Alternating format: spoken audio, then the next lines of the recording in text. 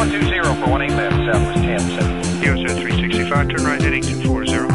Spirit 72, Delta Mike, maintain flight level 310 and reaching, set course direct to Foxtrot Mike, and call Frankfurt, correction, call line control, 12402.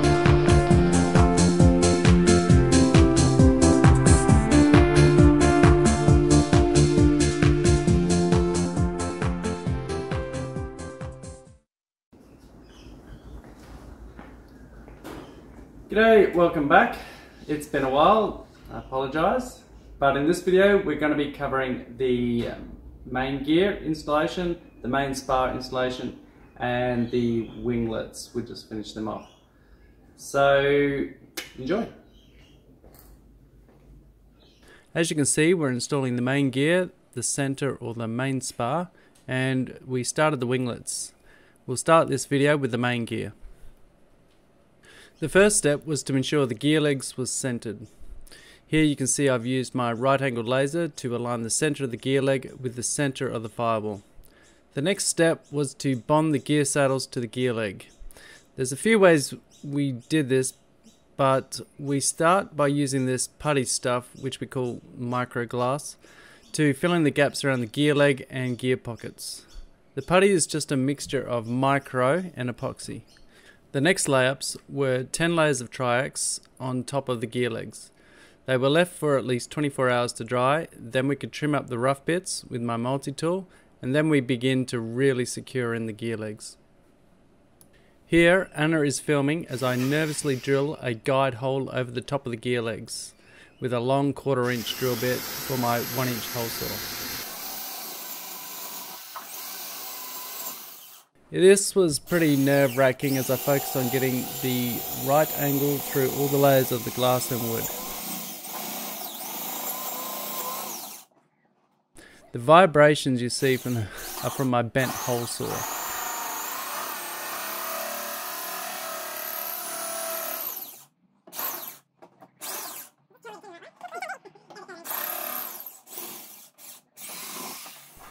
The fiberglass wreaked havoc on my really cheap hole saw blade, so I had to file some teeth back into it to complete the job.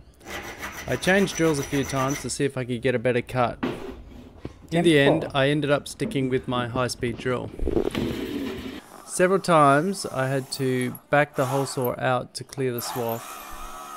On the first cut, it was important not to drill completely through, so I had a good guide hole when I drilled from the other side.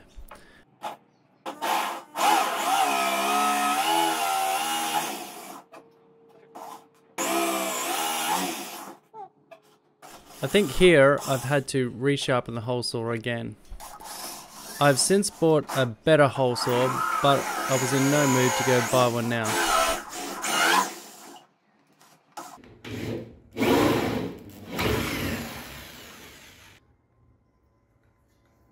Very exciting. And now the finishing cut. These cuts were to only pass through the bulkheads. The next holes to be drilled out were to house the steel tube or the bolt bushing with the outer diameter of 16mm. Getting this hole straight now without guide holes was requiring some thought, so I ended up making this guide up, which was 1 inch wide with an internal diameter of 16mm. For some reason it didn't work really well, but the steel tube went straight through both sides of the gear pocket. On the bulkheads I had to grind out the 1-inch holes a little so the knurled bushings would fit. What's so hard about doing it flawlessly the first time? While enlarging the holes, my drill decided to stop working when I turned it upside down, so I suspected a broken power wire, so work stopped while I made repairs. But anyway, the bushings get glued in with more microglass with the 1/2 inch bolts, so a bit of clearance is okay. The next step is to cover the steel tubes with more glass.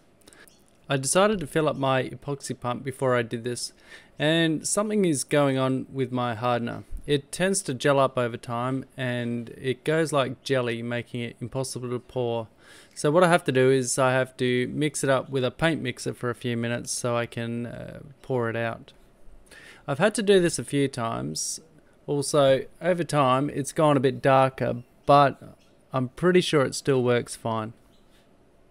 Once the knurled bushings are glued in, some Tri-X is applied over the knurled bushings on the front and the back.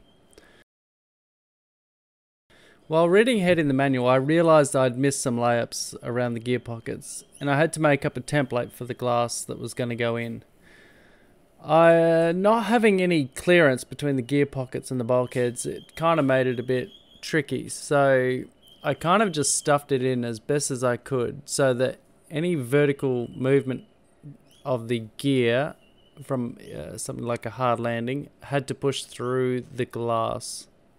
So I found some of this black tubing, and I think it's for pressurized air, and the internal diameter of it is perfect for the hydraulic brake lines. So I didn't have heaps of it, so what I've done is I've used what I've had to route down the gear leg down to the brake caliper.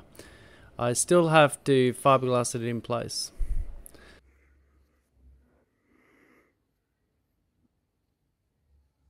The last step is to attach the axles onto the end of the legs. Here is another opportunity to do something perfectly the first time.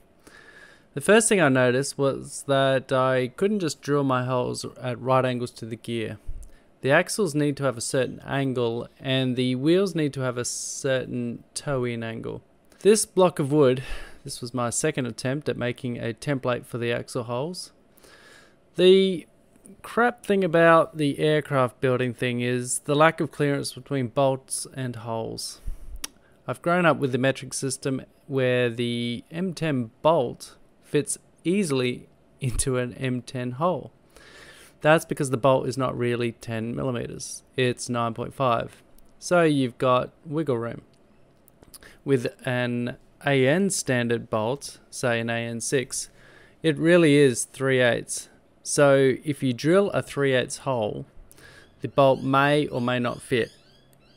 Whatever the case, you're probably going to have a bad time getting it to go in. You're gonna have a bad time.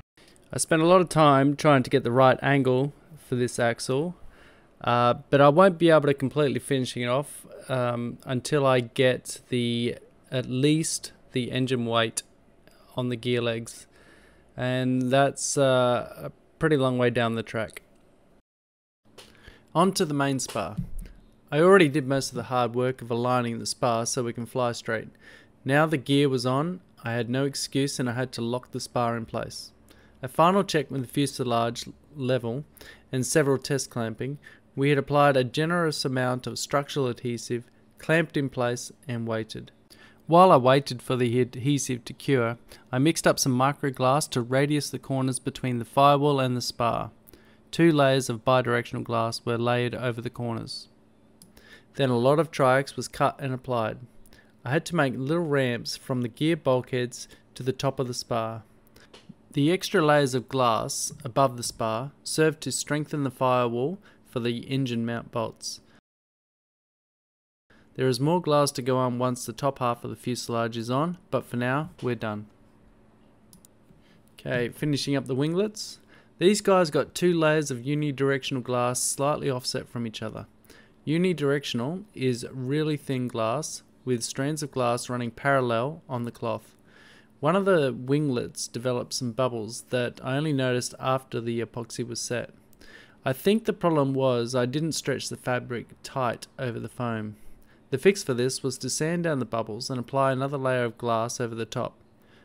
A few hours after applying the glass, I realized that the fibers were running the wrong way and would not provide any lengthwise strength.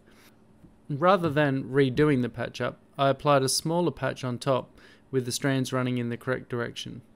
It was probably not needed, but I have peace of mind that it'll be strong enough.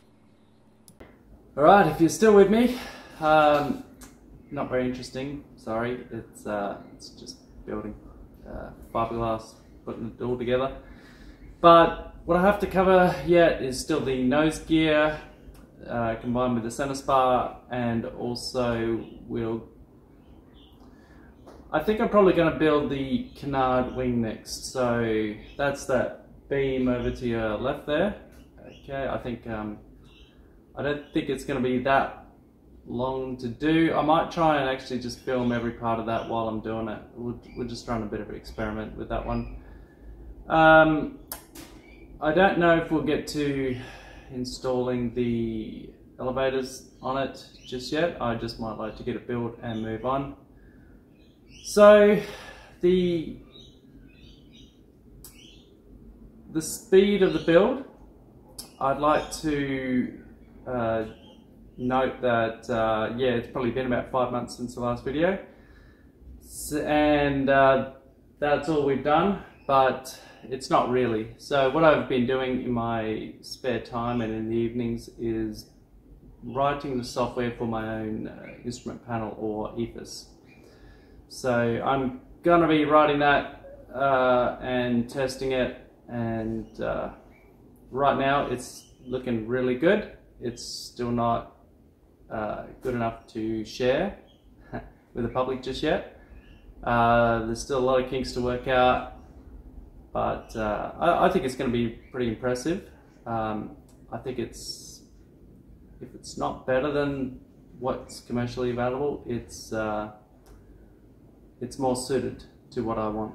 So that's what I'm looking forward to at the moment, is just bringing the instrument panel together with all the little electric components in the plane, and yeah, just get it built. All right, see you on the next one.